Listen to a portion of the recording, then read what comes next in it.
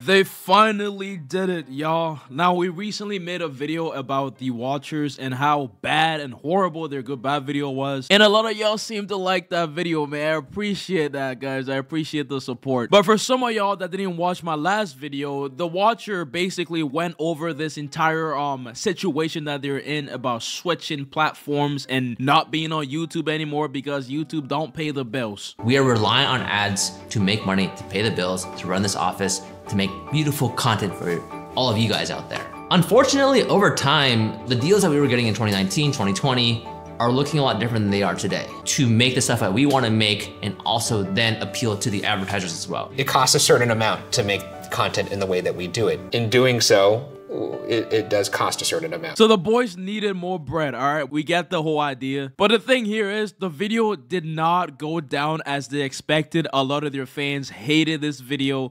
Everybody on the internet basically hated this video. It just seemed insensitive towards the people that have given them so much support over the years. I keep returning to this video, not to watch, but to read the comments. How to kill a successful media venture in less than 15 minutes. I recognize the council has made a decision, but given that it's a stupid ass decision, thanks to Helly right here. So the consensus from this video was extremely negative. And hey, thanks to you guys, we've gotten the response that we need from the Watchers. Because like an hour ago, maybe an hour or two ago, these guys decided to put out a video, an update video, to basically go over the entire thing and make it more clear for their viewers. And that's what we're about to do today, okay? We're about to go over their update video and see exactly if they actually fixed the problem that it caused, and can we actually go into the future looking at the Watcher as people that you should be subscribed to and people that you should actually give your time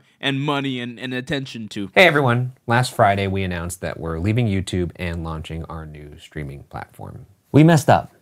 A lot of you spoke out with extremely valid comments and concerns, and we want to take the time now to address those. We've been reading the things you've been saying, and we're sorry for the way we handled this, as well as the way we communicated it. We understand where you're coming from, and we're making immediate changes. First, we want to affirm that you are the reason why we've been able to do anything at this company. You helped us every step of the way when we left BuzzFeed to start Watcher at the top of the pandemic in 2020. You've supported us in so many ways by watching our content, attending our live shows, buying our merch, becoming members of our Patreon, and giving words of encouragement over the years. And we are incredibly grateful for your support. We're sorry for how we originally delivered our goodbye message to YouTube. It was insensitive. We didn't properly express how much we appreciate all of you. And we did a really bad job of explaining the reasoning behind this transition. So as much as it is easy to sit here and try to hate on the Watcher, I will actually give them credit because they started that video, first of all, apologizing to the audience. They start the video taking accountability for the action that they have done, and I applaud that, okay? Like, people make mistakes. Everyone on the internet, nobody's perfect. Zora is 100% not perfect, and the Watchers are able to take responsibility for their actions. They're able to see that they weren't sensitive, didn't consider their viewers as much as they should have. Now, in the next part of the update video, they're going to go over the changes that they're going to try to make and implement into this system, right? So they're still going to keep the new streaming platform that they're going to be on, but they're making some changes that will go down a little better with your audience. With that in mind, we're making some changes to ensure that there's a way for our community to continue watching our content for free. If you want to watch our shows early and ad-free, you can catch them on the Watcher platform a month earlier. After that, you'll be able to watch our shows on YouTube for free. For those that have already subscribed to the platform, we are so grateful for your support. But if this change has you rethinking your membership, we will issue a full refund.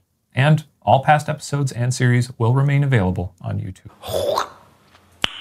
Nice. So there's nothing really wrong with that. They made the decision to move over to another platform because they really needed the money, okay? And if they're doing something like this to still give their viewers some content, I do applaud that. That is something that they're doing for their audience. I mean, you're obviously still going to get some ad revenue. You're still going to get some sponsorship on YouTube. So at the end of the day, you can still say that they're doubling the bread that they're making at this point. I think they learned from my last video. Now, the next part of the video is pretty important because they're gonna go over exactly why, in the first place, they decided to make this choice, right? Why would you go down the route of starting your own platform? Because it really didn't make sense in the original video. So let them clarify, and then we can yap about it. As for the question of why we decided to launch our own platform, when we started Watcher in 2020, we wanted to create shows that we were proud of, that we had ownership over, and that would provide you the caliber of content that we felt you deserved.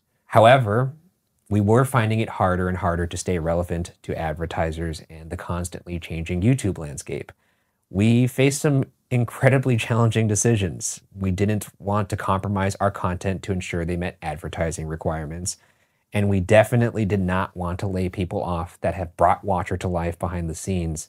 And we didn't want to bring Watcher to a close. Please let me know if that made sense to y'all, because it really didn't, right? These guys, they get millions of views a video. I know the production cost is crazy, right? I don't know all the details about the economics there. You can go to an advertiser that fit your style of content, especially with the amount of influence and the amount of popularity that you guys have. I would assume it would be easy to find advertisers that kind of really don't see your content as a negative way of seeing their product. I think there's a lot of advertisers out there that would love to have you guys advertise their stuff on your platform, man. Like, it's not that crazy, man. I don't know why. Am I just dumb for not seeing how much influence these guys have and how much more money they can make off of YouTube?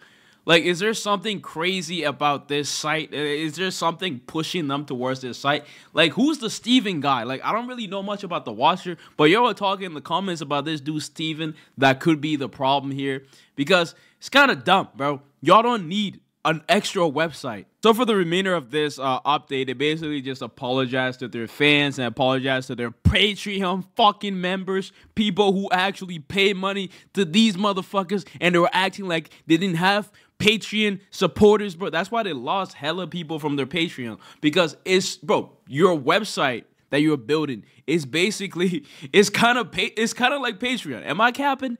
Right? You can give exclusive content out there to people who pay more for it. This is literally what you're doing now. Like, and the thing is, you're going to bring the content to people on YouTube for free anyways in a month. Now, I'm going to let them actually do the apology for real, like the end apology. And then we close out, man. And then you guys can let me know your thoughts at the end. We overlooked the way it would impact all of you. We hope you'll be patient with us through these mistakes. And we remain incredibly sorry that they were made in the first place. We also want to directly address our Patreon community, who have played such a key role in supporting us from the very beginning. All current Patreon members will receive a free subscription code to the platform. If you already purchased a subscription, please contact us and we will issue you a full refund. We look forward to continuing to make shows and introducing all the incredible things that we've got planned for the platform. Blah, blah, blah, blah, blah. They apologize, y'all. Hey, I don't think these guys' career are going to be destroyed like every YouTuber is making it seems like. All right, they're going to be fine. It's the Watcher. Their fan base are going to love them. Like, people are saying the ex-BuzzFeed employee, the 3 guys on the apology couch pipeline is insane. This took guts, you guys. The video aligns with the level of integrity and transparency I've come to expect from y'all. I'm glad you guys are still in touch with that. Excited to still be able to watch. Just please remember, the audience is here for you guys, not the high budget production. Literally, man, 3 guys on the couch always means some shit went down. Hey, man, these guys are gonna bounce back, all right? There's no hopeless view perspective over here at Zor. Okay, the Watchers are gonna figure it out, and they apologize to their fans. We gotta give them that. They made a mistake and they're taking accountability for it. But the important thing here is, guys, I think I'm a little confused because their website or their service that they're going to promote right now seems like an extra level of Patreon. Like, I don't really see the big difference between that and Patreon. I just don't, right? Because you're just getting people to pay for extra content earlier. That's just what it is now. Whew. Let me know your thoughts down in the comments about this whole situation. Without further ado, bye-bye. Peace. Mwah.